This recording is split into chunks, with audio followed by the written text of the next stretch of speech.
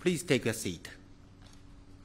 I believe that as well as selling into the EU and buying products from them, we do need to get more British exports into the wider global market.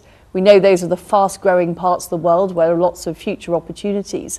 And services like tech and digital and data that the UK is very strong in, geography matters less because these things are transported over the internet. And one of the things we've achieved in the Japan deal is the free flow of data, which will make it much easier for companies like computer game companies, robotics companies, software companies, where the UK is really strong.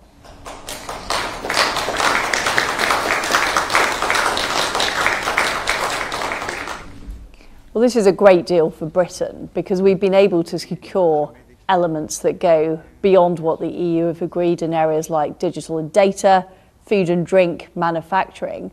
And what that means is it means more jobs in Britain, it means more opportunities, and it also gives us access to the Trans-Pacific Partnership, 11 fast-growing nations in Asia as well. And I think it shows what the future can look like, a Britain that's successful in exporting tech and services that does much more advanced deals than the EU would be prepared to do. Thank you very much, Secretary Truss. 以上をもちまして共同記者発表を終了します。両大臣ご出席賜りました皆様 occasion. I'd like to express my sincere appreciation to Minister and Secretary and all participants here. Thank you.